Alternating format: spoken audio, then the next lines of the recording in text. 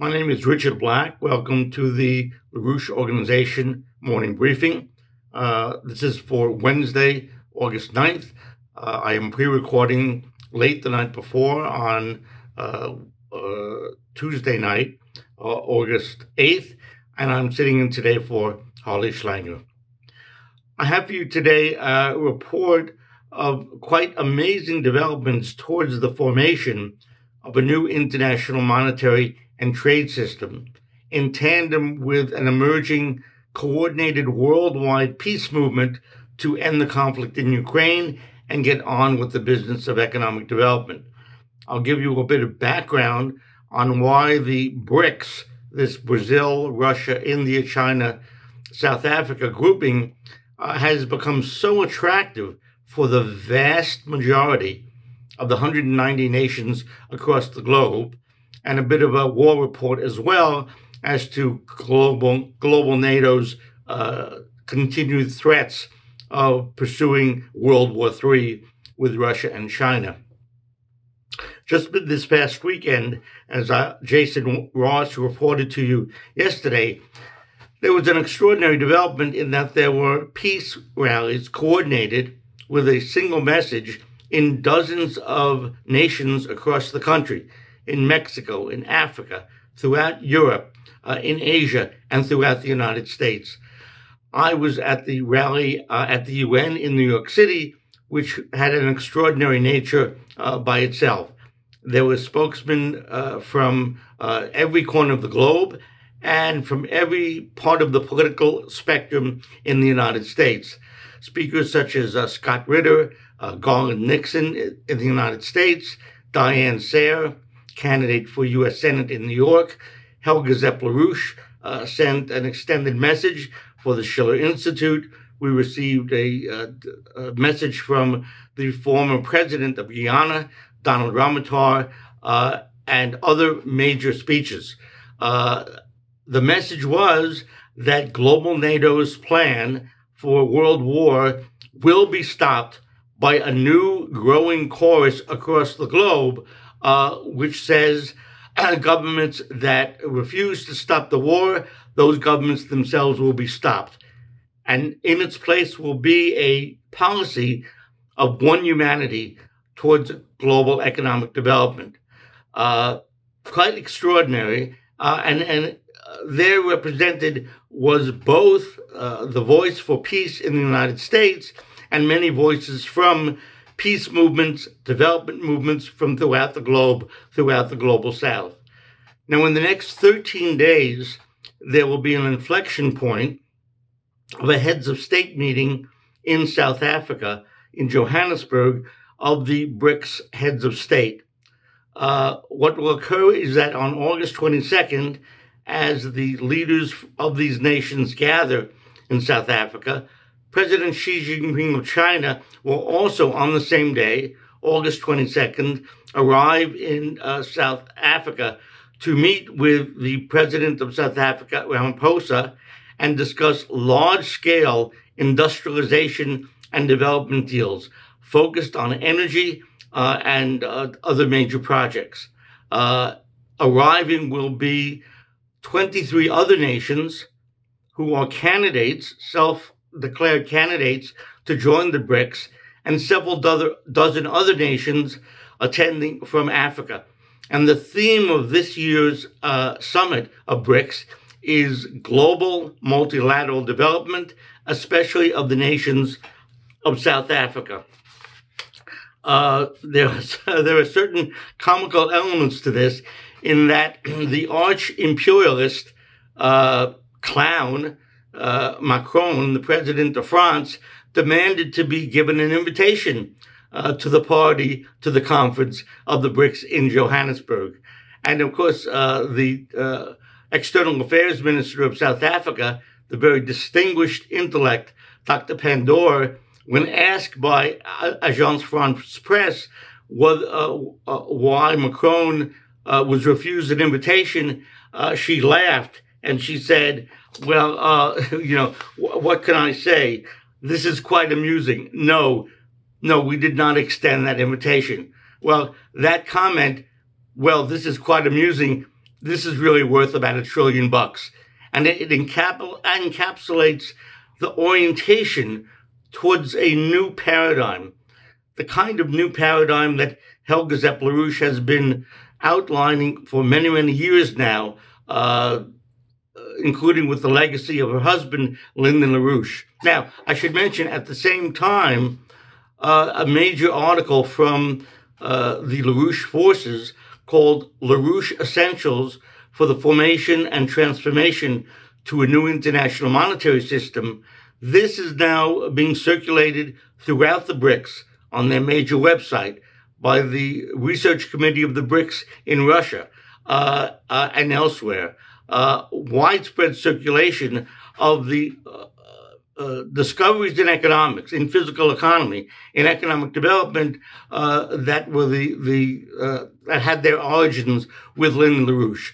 So, in addition to the motion, the action for development, there is a intellectual underpinning which is circulating widely throughout the BRICS nations. Sergei Glaziev, the academician from Russia, eminent economist, recently circulated it in Russian on his Telegram channel.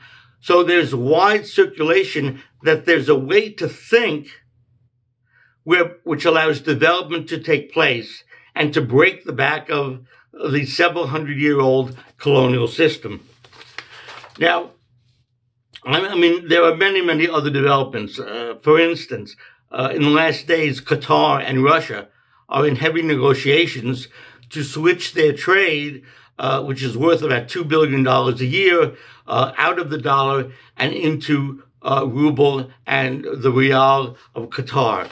There are reports like this occurring almost every day now.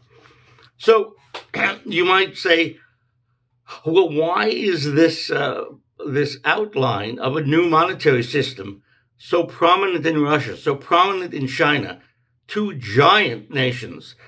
Russia, a 1,000-year-old civilization, China, 5,000 years old, an astounding meteoric rise out of poverty over the last 40 years to advanced science and economy. What's the secret? Well, a bit of an indicator was given over the last week by a preview of an article being published today, August 9th, in the Chinese theoretical journal Qiu Shi, which essentially means searching for truth. And it's a major article by Xi Jinping. And what he says is, given the trade war against China, the sanctions, the banning of the sale of technological goods to China, China is embarking on a total focus, not on technology, but on fundamental scientific breakthroughs in all areas of physics, mathematics, etc. And she outlines in this article an economic policy which would be reminiscent to any student of American history of the science-oriented policy of JFK in launching the moonshot in the early 90s, or Franklin Delano Roosevelt in the 30s and 40s, building massive infrastructure, mobilizing the entire nation in every corner of the United States to build energy and other key projects. This is the kind of thinking that's coming out of China today.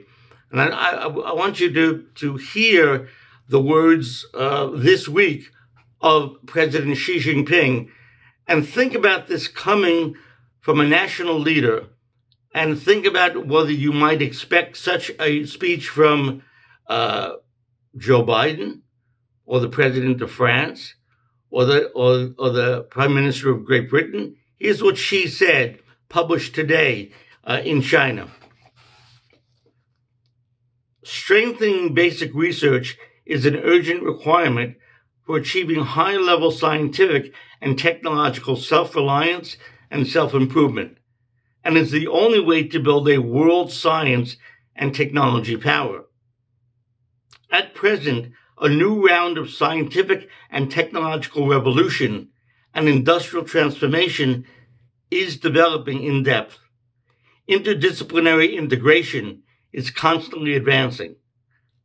The paradigm of scientific research has undergone profound changes. Science and technology and economic and social development have accelerated penetration and integration. The transformation cycle of basic research has been significantly shortened, and international scientific and technological competition has moved forward to the basic frontier. To cope with international scientific and technological competition, to achieve high-level scientific and technological self-reliance, promote the construction of a new development pattern, and achieve high-quality development. To do that, it is urgent for us to strengthen basic research and to solve key technological problems from the source and from the bottom, unquote. This is part of a quite long article on economics, or what Ms. LaRouche would call physical economy. So this orientation towards the mind of man, transforming nature to the betterment and uplifting of society, transforming illiterate and undereducated populations into skilled workers and engineers, that's what Africa finds so attractive in the outlook today, typified by China and Russia. And if you want to know what it is that binds the two nations today in a way which they state is unprecedented in history, it's this orientation around scientific and economic development. To my mind, it's reminiscent of an address once given by LaRouche, in which he said the key was to physical economy, to national economy, was discover, discover, discover. And that's what's afoot in the BRICS and in the world today among the global South. Now, in terms of the chaos factor that global NATO is dispensing in order to prevent the fruition of these plans afoot already in motion in an advanced degree, you look at the situation in Africa. There have been several coups in the last period, most recently in Niger, where the military overthrew the elected president, Bazoum. The new leader, General Chiani, has said that no, we're not going to be given pennies anymore from France for our raw materials, including uranium. In fact, we are cutting off sales of uranium to France. Now, this, of course, is causing panic in Europe and in France because 70% of France's electricity is dependent on uranium from Niger. So, of course, who arrives in Niger this week but the Cookie Monster, arch neocon, Newland, mucking around, threatening to bring in NATO, create a huge conflagration in Africa. It's a dangerous situation. But the theme is constant, that the colonial period is over. One way or the other, the countries of Central America, South America are not going to bow down. In order to carry out this domination beyond Newland showing up in Niger, there have been a series in the last hours of U.S. and NATO military deployments across the globe in order to threaten the nations of the global South. A former Prime Minister of Japan, Aso, just arrived in Taiwan, and he is pushing global NATO, that is a U.S., NATO, Japan, Taiwan alliance against China, preparing for war with China. Among other things that he said in the last hours while in Japan, I give you a quote. He said, this is former Prime Minister Aso of Japan speaking in Taiwan, I believe that now is the time for Japan, Taiwan, and the United States and other like-minded nations to be prepared to put into action a strong deterrent. That's the determination to fight. This is Japan, clearly unrepentant from their fascist monstrosity that they exhibited in the last World War. In the Persian Gulf, the U.S. is sending the U.S. Fifth Fleet into the Red Sea, including 2 ships with 2,000 Marines equipped with Osprey tilt-rotor aircraft and Harrier jump jets and helicopters in order to confront Iran. And off the coast of Australia, India has launched something called the Malabar exercises involving the military of the navies of Japan, the U.S., and Australia in an encirclement and warning and preparation for war with China. This is just in the last day. So what we see is a very sharp distinction between a growing intelligentsia represented by the BRICS nations, a emergence of the historic non-aligned movement, the spirit of Bandung from the Africa-Asia Conference of 1955. This is a determination, a concept, a plan, a paradigm, a battle plan for peace, which the majority of the nations are moving forward. Our task is to get the West, the United States, Europe, to give up on this mass killing field it has created in Ukraine and join the efforts to create a new system based upon not just the development of the golden billion, the 1 billion in the north, but the nation as a whole. And as you can see from the posters behind me, these were the mottos, these were the themes struck outside the United Nations this past week, and is the growing theme that is the trend of the solutions for mankind today.